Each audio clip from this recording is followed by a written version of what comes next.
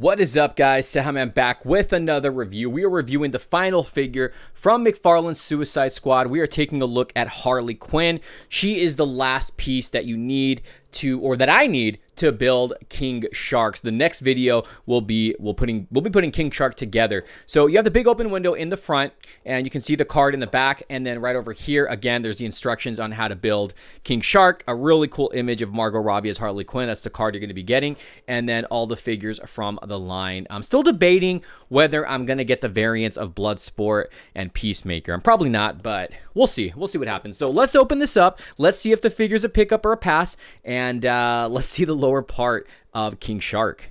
Okay, so let's go ahead and see the accessories. So you do get a card of Margot Robbie as Harley Quinn. I actually really like how this looks. I love the image here, and I just think Margot Robbie is gorgeous. And then right there on the back, you have the description, and then she also comes with it's a soft rubber material. Is it called the javelin for one of the characters, or is that the name of the character? I forget, but she has his weapon on here. It's just all gold. There's a little bit of detailing. It's a little bit warped too, but soft rubber material. And then you also get the DC base, and you also get the lower half of King Shark. I'm so hyped for this. Look at the shorts, soft rubber material right there. So we'll build him in the next video, but let's go ahead and bring out Harley Quinn.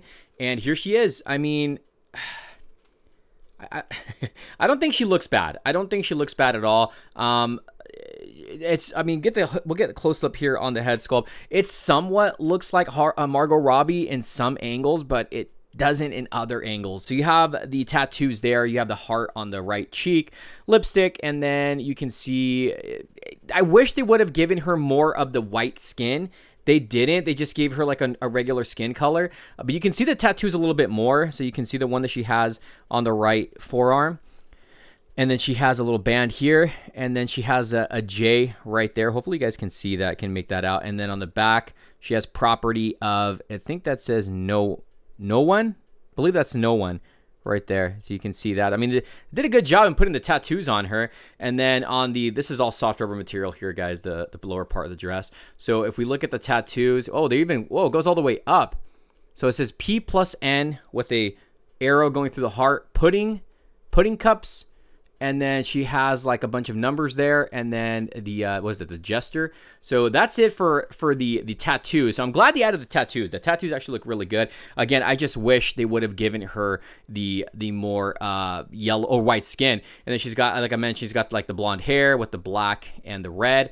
And then you can see the detailing in the dress here, and then you have her lower legs and the black boots.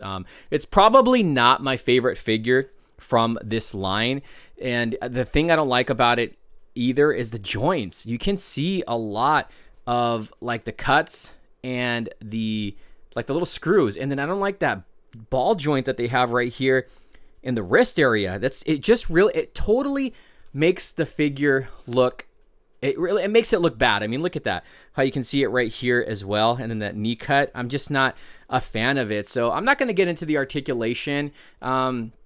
Let's see how she holds on to her weapon. I mean, you guys can probably tell. I mean, I'm not really happy with the figure, how it turned out. I mean, it's a great look. Look at this. See, I don't like how that looks. Look at that.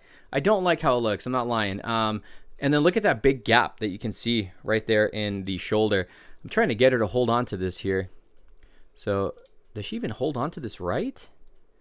I mean, there should be I don't even know. I mean, maybe if you go a little bit lower on the, I don't know. It doesn't look like she holds onto it right. And again, I'm kind of upset that Warner Brothers is not allowing weapons for their characters in DC, because these figures here, these characters in the movie, they had a lot of weapons, and especially Harley Quinn. She had a really cool action scene where she had a bunch of guns, and of course she had the staff, but the gun scene was really, really cool. But overall, I mean, I think it's a decent figure. If you're a Harley Quinn fan, you're going to want this in your collection. I only got it just so I can get the bottom half of King Shark. And not only that, I wanted to build a team too. So let me know in the comments down below if this is a pickup, is it a pass, and what do you think about the figure overall? What do you think it is missing?